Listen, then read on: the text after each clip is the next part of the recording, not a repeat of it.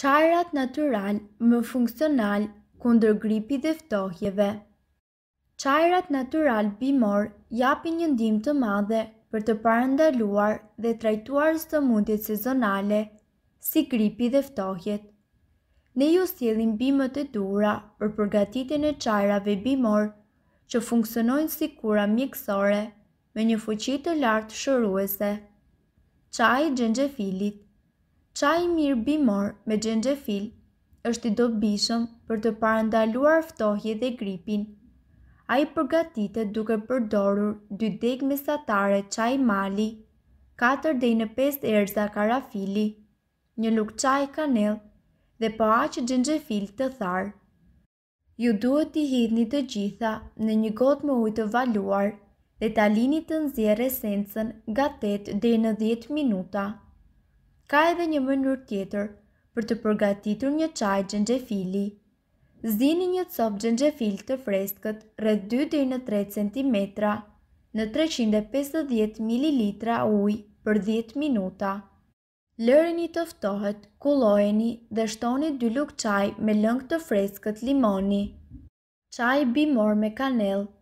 Mjekësia popullore e konsideron këtë çajin e kanellës si një zgjidhje të shkëlqyer për uljen e acarimit të fytit dhe kundër sëmundjeve stinore të dimrit. Në një gotë me ujë të valuar, shtoni 2 lugë mjalt, 2 lugë çaj pluhur kanellë dhe 1 lugë piper të zi të bluar. Lërini së bashku për 7 minuta dhe më pas kullojeni. Pirja e këtij çaji të ngrohtë do të ketë një efekt magjik për qetësimin e rrugëve të frymarrjes. Çaji me kokra trëndafili të egër. Çaji bimor me trëndafil të egër është shumë i përshtatshëm për të parandaluar dhe lehtësuar sëmundjet e dimrit, të tilla si gripi apo ftohja. Shtypini pak paraprakisht kokrat e trëndafilit të egër. 2 deri në 3 lugë nga masa e përftuar i hidhni në një gotë porcelani dhe shtoni ujë të valuar. Lërini për 5 deri në 7 minuta derisa esenca të ketë depërtuar në ujin e nxehtë. Ju mund të shtoni edhe lëng limoni ose mjaltë sipas dëshirës. Trëndafili i egër është shumë i pasur me vitaminë C, e cila na ndihmon për të forcuar sistemin imunitar dhe rezistencën. Ky çaj liron rrugët e frymarrjes dhe lufton infeksionet. Çaji bimor me sherebel dhe gjethe eukalipti. Çaji bimor me sherebel dhe eukalip bën mrekulli kundër rrufës dhe bllokimeve të frymarrjes. Ai gjithashtu funksionon kundër gripit dhe është i dobishëm në rast të një ftohje. Kombinoni një lugë çaj sherebel të thatë dhe një lugë çaj me gjethe të thara dhe të grimcuara eukalipti. Shtoni në një gotë me ujë të valuar, lërni deri në 10 minuta, kullojeni dhe konsumojeni.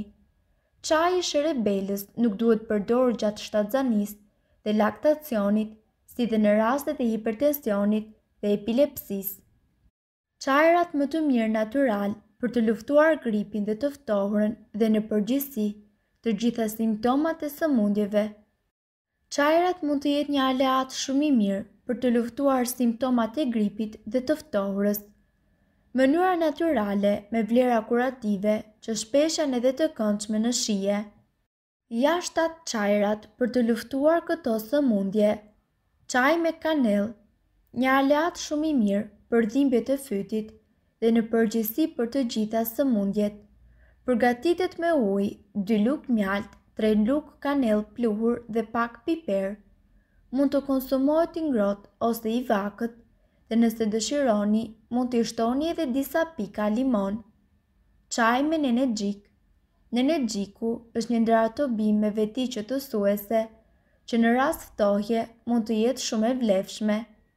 Mjafton të hedhësh një lugë nenexhik të shkrirë në një filxhan ujë të nxehtë, lërni në qetësi për 5 minuta dhe më pas kullojeni.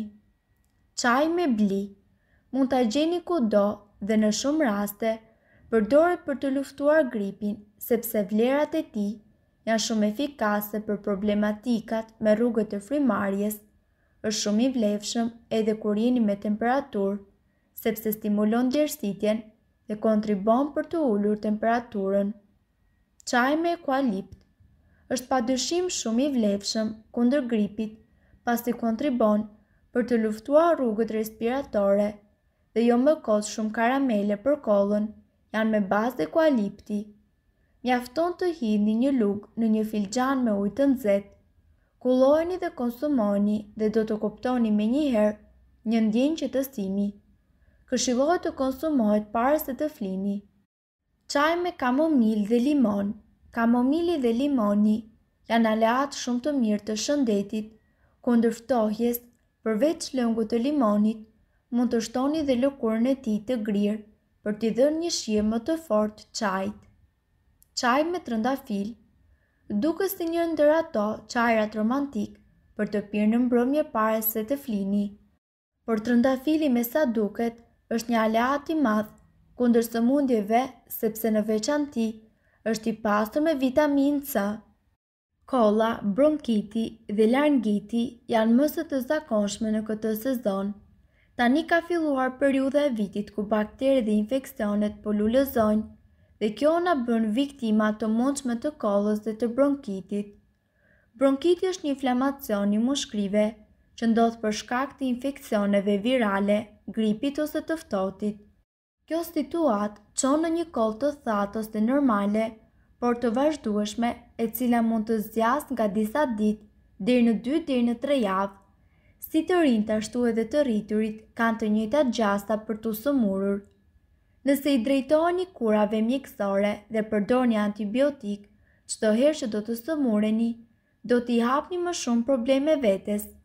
Si dhe nga ana tjetër, do të rrisni rezistencën dhe do t'i jeni shkaktar për mutacionet e patogjeneve ndaj antibiotikëve.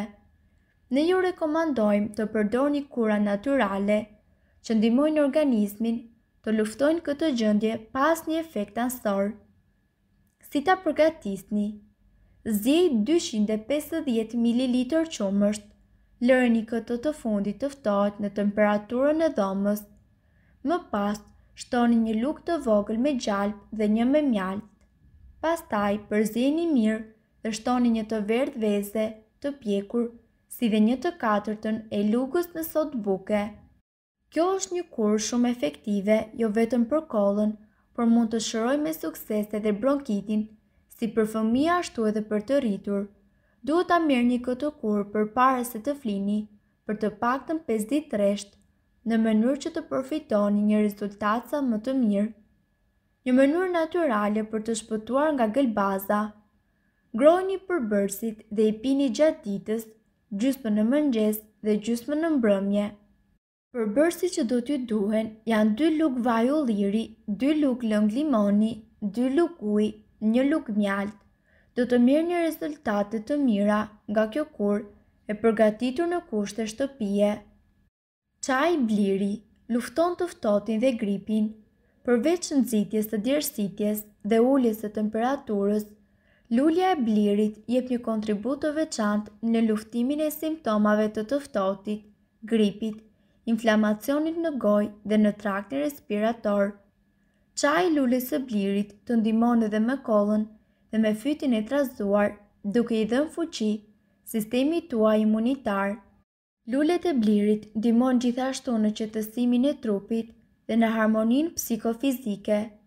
Ja përse janë të mira në rastet kur dhimbja e kokës është e vazhdueshme. Mund të pini sidomos në darkë, para se të shkoni për të fjetur.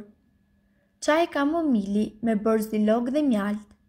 Një mënyrë e mirë për të luftuar virozat, ethet, këputjet e trupit, dhimbje muskujsh, rënjet e imunitetit e të tjerë. Përgatitja e saj. Në 1 litër ujë hidhni 1 lugë kamomil, 1 lugë gjethe borziloku dhe lërni të valojnë disa minuta. Konsumojeni të vakët dhe shtoni 1 lugë çaj mjalt dhe 1 lugë çaj kanellë. Konsumojeni këtë kurë të përgatitur 2 deri në 3 herë në ditë, derisa ju të filloni dhe të ndiheni më mirë me organizmin tuaj. Nëse doni të informoheni mbi videot tona më të reja, ne ju ftojmë të klikoni subscribe dhe të bëni like në videot tona nëse i keni pëlqyer ato. Faleminderit që na ndoqët. Ju ftojmë gjithashtu të shpërndani video tona në profilin tuaj, që të informohen edhe miqtë tuaj